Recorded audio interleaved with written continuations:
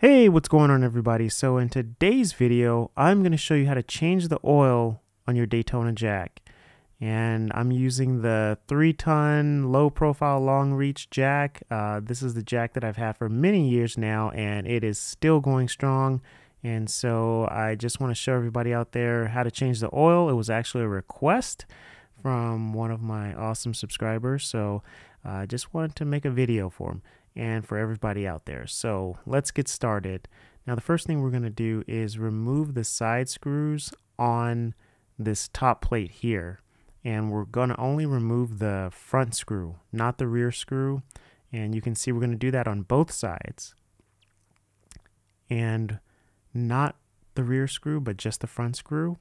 So we'll just get a screwdriver right here and we'll remove this front screw right here. And the best place to sit it so you don't lose them is just right there on the side next, right above the wheel. And then we'll go on the other side and we'll remove that screw as well. And we'll just do the same thing. We'll just put it on the side right there so we don't lose them. And then we can now lift this plate up just like that, and we'll have access to our fill bolt. And that's our fill bolt right there in the middle. And we'll just take our screwdriver again and we'll just go ahead and loosen and remove those bolts. And you can see right there, once it's loosened, we can just take our hand and just go ahead and unscrew the rest of the bolt and remove it like that. And you can see that's the bolt with the little rubber O-ring on it, and that's our fill hole. It looks like we're a little empty on fluid. So now here we can use a syringe with some plastic tubing, and make sure you create an airtight seal on that tubing. The manual says to just tip over the jack and drain the oil that way, but I'm gonna just show everyone out there, I'm gonna show you guys a better trick. And so the first method is to use a syringe and go ahead and just pull out the oil that way, and you can see here the oil is coming out. And so that's method number one. Now, if you have a compressor, then I highly recommend this second method, which is a much more efficient, faster method.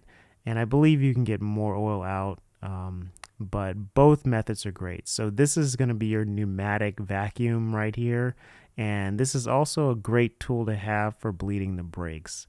And make sure you dump all of this oil into a pan somewhere and dispose of it properly. So now we're just going to go ahead and thread the tubing in once again with our pneumatic vacuum, and we're just going to thread that tube in deep, and you can see it's just pulling out all that dirty oil. And looks like yeah, that oil's been worked pretty good. So you see here now we're kind of like starting to get the last end of all that oil. So really make sure that hose is in there deep so that it gets all that oil, and just keep pulling, keep your hand on that trigger so that you get all that oil out. And you can even put your thumb over the fill hole just like that to create an airtight seal to get all of that jack oil out of the hydraulic cylinder. Now you can see there it's still pulling, but there's nothing left. So now you know you are empty. So once we know that the jack is empty, we'll go ahead and roll it over some type of plastic tarp. This tarp, I could have probably used a little bit bigger tarp, but I just wanted to show you guys out there, you know, just kind of keep something underneath the jack, because now we're going to fill the jack with jack oil, and it can get a little messy. So here's a funnel with a really skinny neck. If you can get it even skinnier than that, great. The skinnier the better. But if you can't, here's a trick that I used so that you don't spill the fluid or the jack oil. Just pour it nice and slow in small increments and hold the neck over the fill hole so that it can kind of like fall in at a small stream like that. And once it fills up like that, sometimes you got to be careful because you can hit an air bubble and it'll make it do that. So just kind of like pull that lever back and make sure that you don't have an air bubble. And you can see we don't have an air bubble and that the cylinder is full. And then you want to get it so that the jack fluid is a little bit below the top crown part of that cylinder.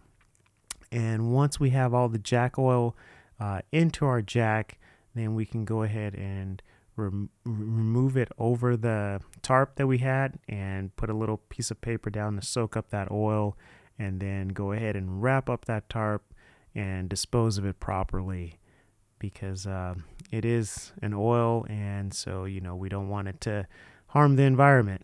And so once we have that disposed, then we're just going to go ahead and do some rapid pumps. So we're going to open up our jack like we're lowering the car, and we're just going to give it about 10 to 15 rapid pumps. And once we give it 10 to 15 rapid pumps, that's going to ensure that all the air bubbles are out of the out of the hydraulic cylinder. Then we'll take our fill bolt and we'll go ahead and put it back into our jack, into our fill hole right there on the cylinder right there. We'll go ahead and thread it in, and once we have it threaded in and we know that it's not cross-threaded, then we'll just take our screwdriver and tighten it down. But we don't want to over tighten it, just get it tight.